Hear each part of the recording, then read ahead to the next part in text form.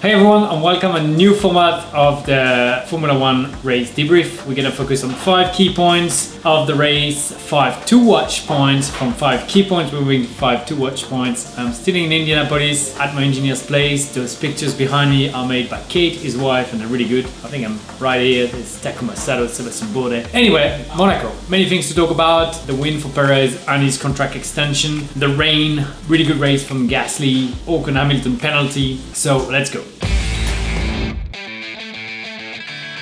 The first point to watch is Ferrari. Ferrari pole position, first row, locked. 1, 2 in the race, 2 and 4. How can that happen? That shouldn't happen in Monaco. When you first and 2 in qualifying, you should be 1 and 2 at the end of the race. They would not listen to Charles when he asked for inters. They got undercut by Perez. They went too late. They even got undercut by Verstappen, and Sainz came to the pit. Inters straight dry, double stack pit stop, lost time. That's not good for Ferrari. That's not good for Charles Leclerc. Barcelona should have won the race. Engine issue. Monaco should have won the race. Strategy issue. Imola was on for P2. He spun. So that's a lot of points gone for Charles and Ferrari. Obviously the season is not over, but they started 2022 very strong, because in 2021 they completely stopped developing the car to focus on 2022, whilst Red Bull was actually fighting for the world championship in 2021. So I see Red Bull getting stronger and stronger, and Ferrari may not have what it takes to fight them. I hope they do, but my feeling is that it's gonna go more towards Red Bull. But again, I may be wrong.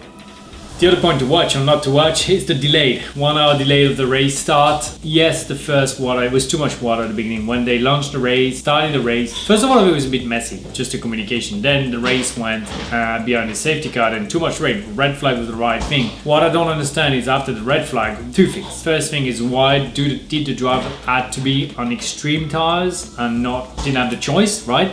Some of them would have started on inters. And second point, I wish we've had a standing start. You can do standing start on a rain, you know, when you're in second gear, very light, very gentle on the throttle, drop the clutch slowly and roll from there. So it's possible, and I think it would have been interesting to see who gets a better start and change a bit the order. But I felt like the communication around the delay wasn't the best. Could have been done better or dealt with better, but that was a point maybe not to watch, right?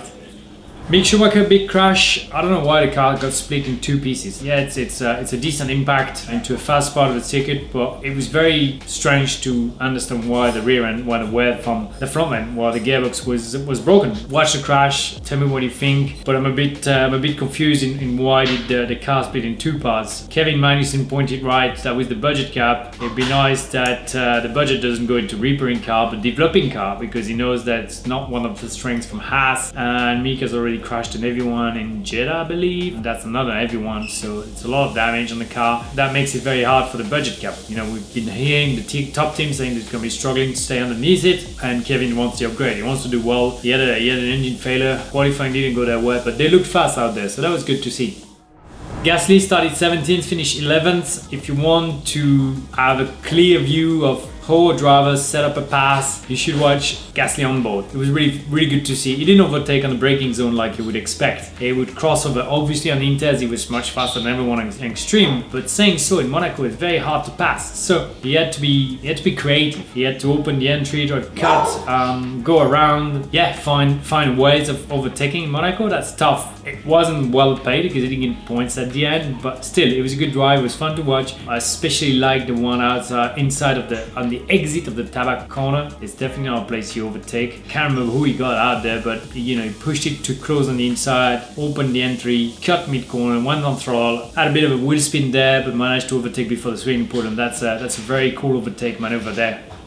And then we had Ocon versus Hamilton. So Ocon got penalized 5-second time penalty, but it's not for the contact that they made in turn 1, as a lot of people thought. It is for Ocon that actually later in the race completely squeezed Lewis against the guardrail on the pit exit. The first maneuver was racing, robbing his racing, right? Lewis tried, he didn't have the momentum going into the corner. Ocon kind of knew that, closed the door, they made small contact, but that was okay. The second one, it's not easy, it's not a bad move, it's just a little bit late from Ocon. I think on the straight line he can open a little bit, so Lewis goes in and then he closes it down. It doesn't really react to Lewis' move. It doesn't look like it does react to Lewis' move, but he's squeezing really hard against the guardrail a lot. They weren't a car with, and that's what you're supposed to kind of leave a car with the other car, right? If you know it's gonna be there. So I think it was I don't know, clumsy is not the word, but it was just like a little bit unnecessary. I was trying hard, and you know, Monaco is a tough one, but at that point Lewis was so much faster than Ocon that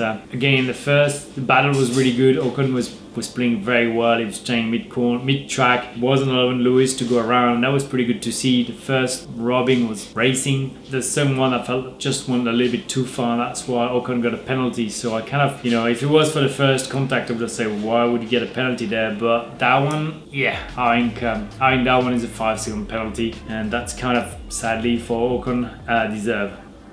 Next race in 2 weeks, Baku. That's gonna be something. Baku is always a lot of good racing. I think Red Bull's gonna be strong there, but I'm looking to see if Ferrari can get the top speed. I'm looking forward to see if Mercedes can get the car to be faster. They've always been pretty good in Baku. Looking forward to see what the midfield does. It's gonna be an exciting track, definitively, with a huge straight line. But yeah, Monaco is always, it's the race that you want to win in the year. It's the most glamorous race of the calendar. It's not the most interesting one on TV, and there's a lot of talk about shall we change Monaco or not. I don't think so. I think just the cars got too long, too wide for Monaco, but I don't really want to see the track being changed. It's almost like we need a different car for Monaco, a smaller one, Formula 1 car, maybe Formula 2, something like that, just for Monaco. But I love that race. You do the race on Saturday in qualifying, and you want to make sure you get it right. Baku is kind of the opposite. Baku is so much top speed, straight line, DRS zone that you actually do the race on Sunday and not on Saturday. So it's gonna be exciting to watch. Please always make sure that you leave me a comment, you subscribe, you like.